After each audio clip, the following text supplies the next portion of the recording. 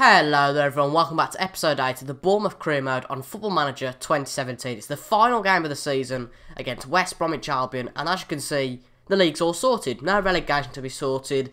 The top 4 is pretty much sorted. Chelsea and Arsenal are 3 points away from each other. The league's been sorted. So this year, unfortunately, there's not really much going on the final day. Of course, there's 10 games, but not much anyway. But since you've last been with me, which was the game against Burnley, which is a brilliant game, we haven't had too many brilliant games since. Now, we lost to Tottenham United, which we were kind of expecting. Then we drew against Swansea, and Swansea scored 2 goals in quick succession. That was really annoying. We were outclassed by Everton, but then we did beat Newcastle, in which, I want to say, or was that? Yes, it was the Everton game, in which Kenji Kore, who we bought in, or Gore, from Swansea, that we bought in January for £85,000, really cheap. Well, I thought we'd play him in a few games at the end of the season, see how he gets on. He scored against Everton, and he had a 6.5 rating against Newcastle. I think we'll try him again today, for the last game against West Brom. Now, unfortunately, really against Burnley, we could still get Europe. Obviously, now we can't. The most we can get is 11th, and the least we can get is 12th. So, we're going to get a mid-table finish regardless. Now, nothing's really gone on since the last episode. No, nothing in terms of transfers. I'm trying to think anything really that's happened. I don't really think there's anything that's happened. Charlie Daniels is out. Mings is out as well. So left-back wise, actually, we're going to have to go with Nathan Ake as a left-back today, which is okay to me. He's coming back from injury today, and as you can see, my cold and coffee's still there. Hopefully it'll be gone pretty soon. But for the last game of the season, we're going with a 4-2-3-1 formation. Fairly standard. It's going to be Pereira's last game for the club, unfortunately. And maybe a few of these players may be playing the last games of the club. But of course, you never know. But Callum Wilson, of course, is lacking match fitness, and it might be his last game for the club. But West Brom have had a really bad season, it seems, down in 17th. So they clearly haven't had a good season at all. But we've had a decent season.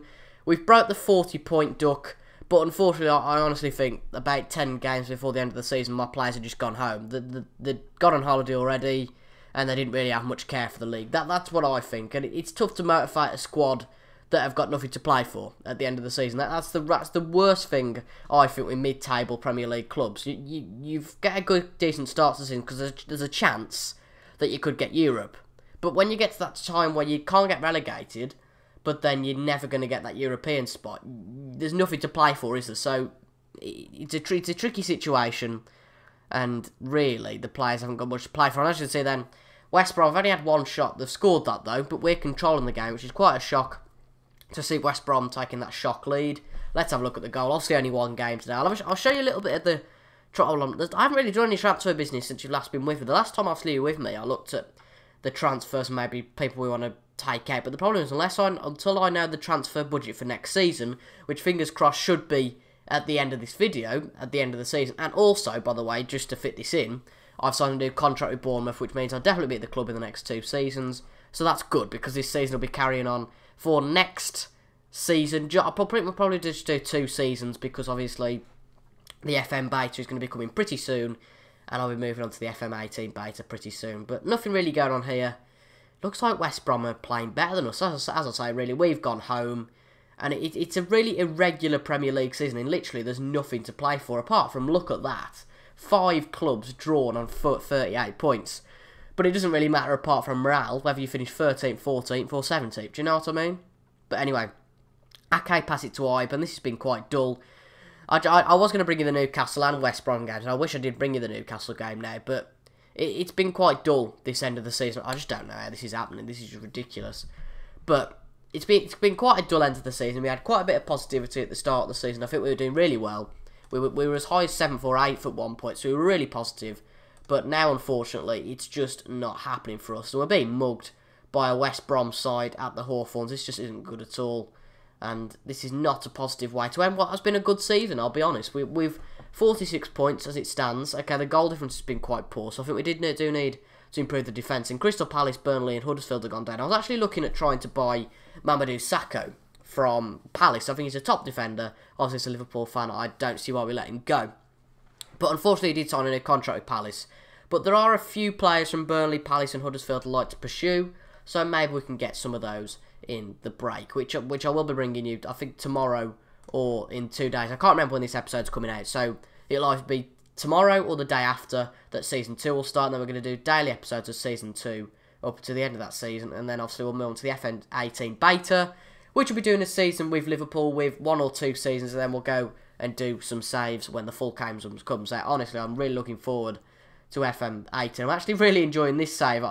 In some ways, it's a shame that I'll be leaving this save after next season, because I am genuinely recording, apart from this stupid game, I'm genuinely loving recording this save, because it's a club that you can go places with. I don't like starting with top clubs. I like starting with sort of a mid-table club and then progressing them, because that's the only way I think you can work it in FM. I think that's the most enjoyable way to go, and I just love doing that sort of thing. So that is always good. I always like coming from the Championship side and then putting your team in the Premier League and then progressing that way. But it is tough to progress that way. But obviously that's what I'll be doing in FM18 with my local team. Hence for doing the Evo Stick Northern Premier League at the moment and trying to get up into League 2.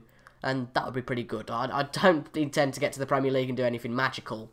But if we can take them up 3 divisions to the Premier League, to League 2, that would be really, really special. Let's have a look then. Will we get a goal on the final day of the season? Wilson, Adam Smith, Pereira, will he get his last goal? A Phobie though? Ibe, and Neon throws himself in front of the shot.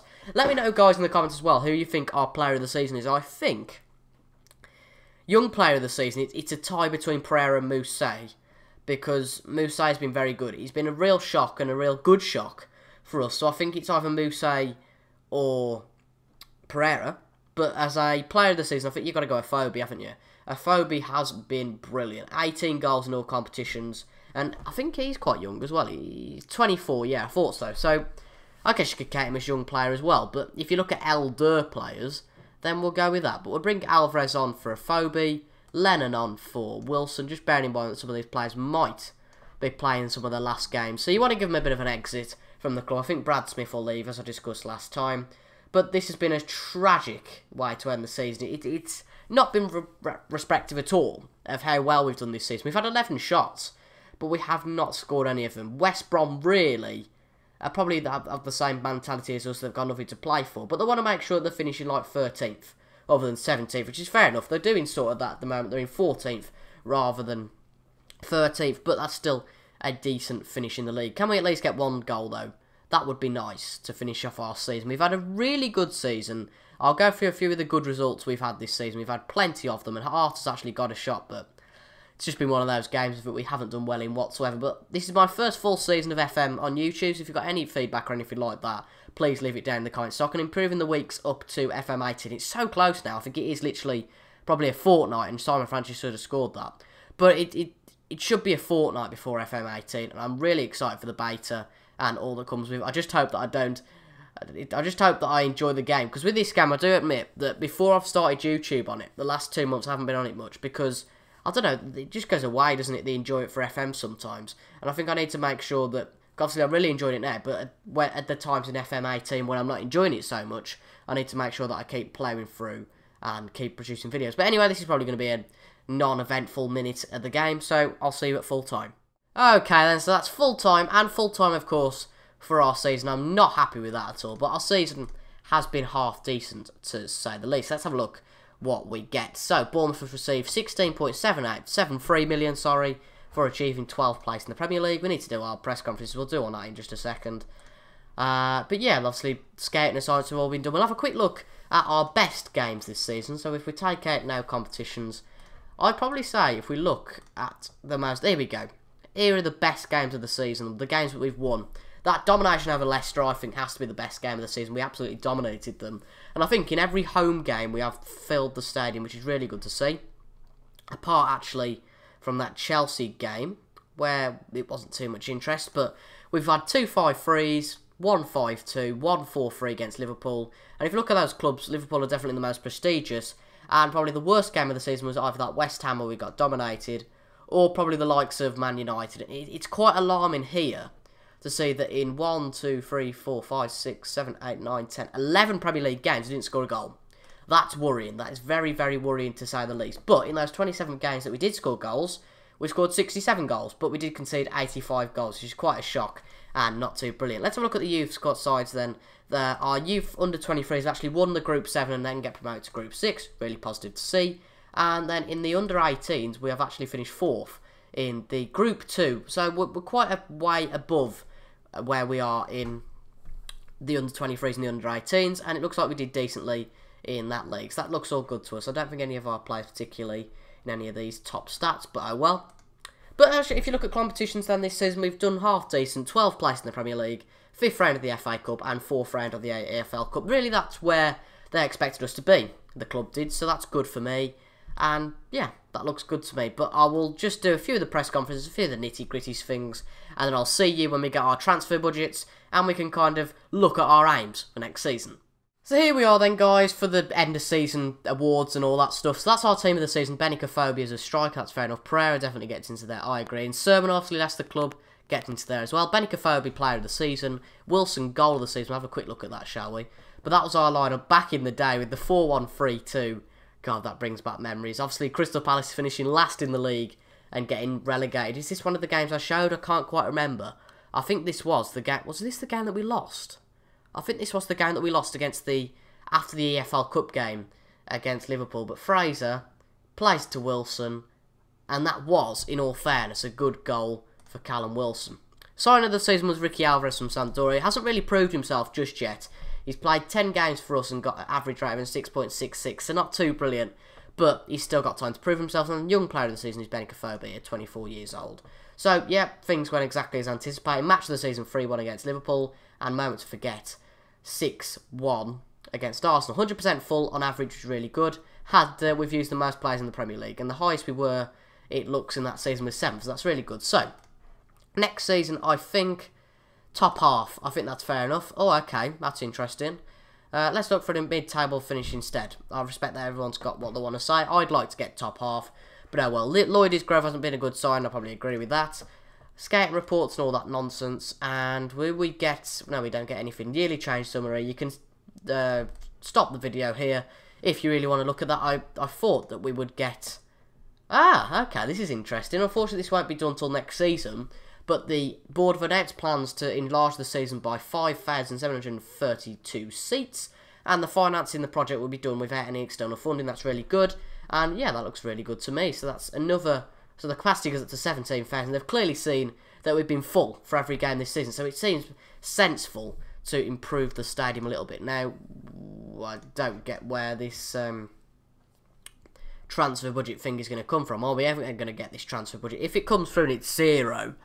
I'm going to have such a facepalm, because it looked from the projections that the transfer budget was decent, but obviously not if we get a 0 transfer budget. But I don't know when we're going to get this transfer budget. It will be at some stage. I don't really care about this update. But if you look at the finances and the projection, I don't think I'd be stupid to think that when it says transfer budget 35 million, that it would be lying and telling me something different, because there's only one transfer budget. It's not like there's several transfer budgets. There's only one transfer budget, so I don't know why it would be 35 million there and then say 0. So I'm positive we will get a good transfer budget, but we're just waiting for that now. So it'd be brilliant, FM, if you could bring it up at some point.